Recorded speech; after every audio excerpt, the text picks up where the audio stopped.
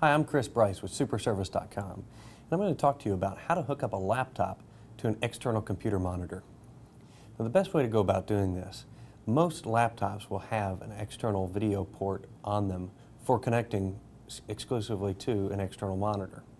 If your laptop doesn't have that port, then you're going to go out and have to get a replacement card or an upgrade card that will usually be USB, that you can hook into a USB port that will then convert it to where you can output to that external monitor.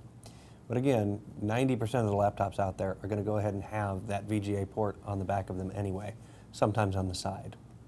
What you'll do is you'll take the monitor, hook it to the side or to the back of the laptop in that monitor port, and go ahead and adjust the screws to make sure that the fitting is tight. Once that fitting is tight, turn on the monitor, the external monitor, and turn on the laptop.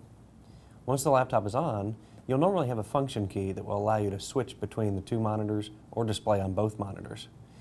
On this particular laptop, the function key is F5.